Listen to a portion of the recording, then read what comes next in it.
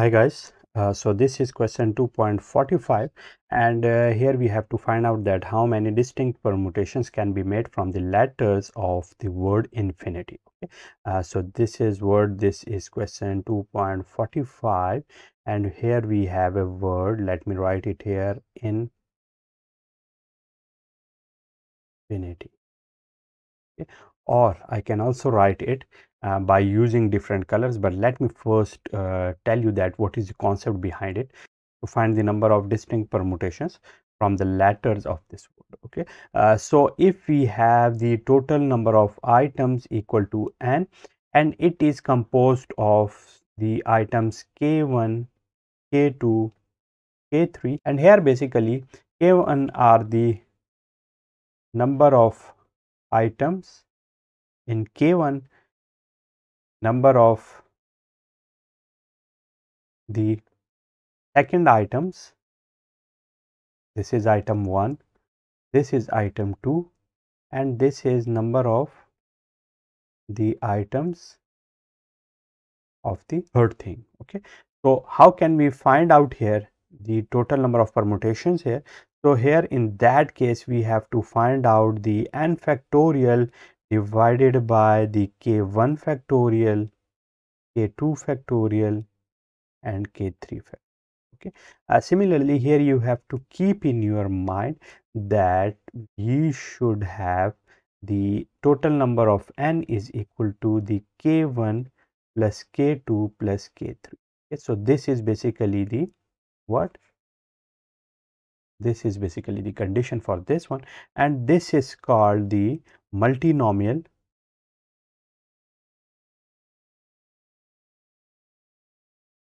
law.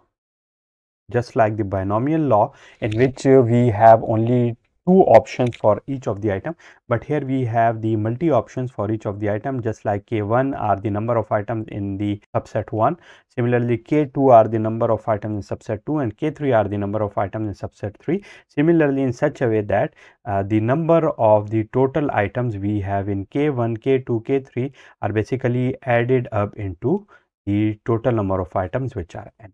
So here we have this word infinity and it is composed of some letters. So how many letters will I have here? So the number of items I have here are basically 1, 2, 3, 4, 5, 6, 7, 8. Okay, so the total number of letters here we have are n equal to k. Okay, similarly here we have different k's here as well. So let me write them here. If we have here k1 in such a way that k1 is I. So for I we have how many items? So for I have 1 I, 2 and 3. So we have 3 k1. Okay, similarly for the k2, let me have here k2 equal to this n. Okay, so how many n's will I have here? I have 1 n and similarly 2 n. So this is n and here we have 2 n's. Okay, similarly we have here f. Oh, sorry, let me use another color for it and let me use this black. So this is f. So k3 is what? That is f. And how many items will I have here? So I have here one item of this f, and the last two are t and y. So we can very easily see here that t is k4 and that is equal to 1 and y is k5 and that is also equal to 1. So what do I have to do? I have to write here the formulation which is here, and in order to use it we have to use it here. So let me use this one here. So the n factorial here is 8 factorial and the number of items here are k1 factorial which is 3 factorial, okay, multiplied by the k2 factorial where k2 is 2, okay, so 2 factorial, k3 is 1, so 1 factorial, k4 is 1, again 1 factorial, and k5 is again 1 factorial. So we can also here see that 3 plus 2 is 5, 5 plus 1 is 6, 6 plus 1 is 7 and 1 is 8. So we can see that adding them all together I will get 8, which is basically the n. So this condition is already fulfilled here. So simplifying it, what I will get? I will get here 8 factorial divided by 3 factorial multiplied by 2 factorial, and this is what? This is the answer of my question. You can easily calculate it by using the calculator, and that is basically the solution of question 2.45. But the overall scenario of this question has been made in order to let you know the concept of the multinomial law. So what is this and how to find it out? Okay, so that has been cleared here. So that is the solution of question 2.45. Now moving toward question 2.46. In how many ways can 3 oaks, 7 pines and 2 maples be arranged along a property line if one does not distinguish among 3 of the same kinds? Okay, so again we have here 3 oaks, 4 pines and 2 maples. So again we have here, let me have here K1, K2 and K3.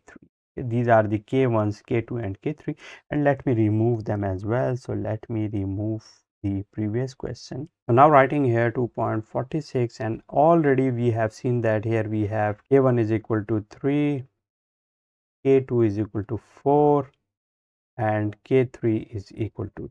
So now we have the values of K's, but we don't know the value of N. So I have previously told you that Kn is basically, if I want to apply the multinomial law, so it should be K1 plus K2 plus K3. So here I will have here how much? That would be 3 plus 7, 3 plus 4 plus 2. So that would be. Okay. So now I know the multinomial law, which is n factorial divided by k1 factorial, k2 factorial, k3 factorial. So writing these values here, I will have n factorial divided by the 3 factorial multiplied by 4 factorial multiplied by 2 factorial. Okay. So solving it, I will get the answer, which is again the application of the multinomial probability law, but here we don't know the value which was previously given. Okay, so that is basically the solution of the multinomial probability law, and I will see you with some more interesting stuff in our upcoming video, in which we will solve 2.47, 2.48. So I will see you with some more interesting stuff in our upcoming video. See you soon.